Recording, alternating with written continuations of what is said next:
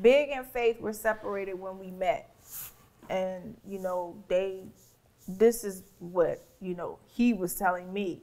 So as far as I knew, they weren't together at all in any sense. But I know that, you know, Big being the guy that he was and being a young guy, you know, obviously he still had feelings for her. He married her. But then he also wound up having a baby with her while, you know, we were together, which was crazy because at that point, we had been together for a while. And, you know, I didn't know he was going back and forth. Obviously, he had to sit me down and tell me, you know, listen, Faith is pregnant. So, you know. How did that go when he told you that? That did not go well. That did not go well with me at all. He was just like, I'm going to take care of my responsibility and, you know, take care of my baby.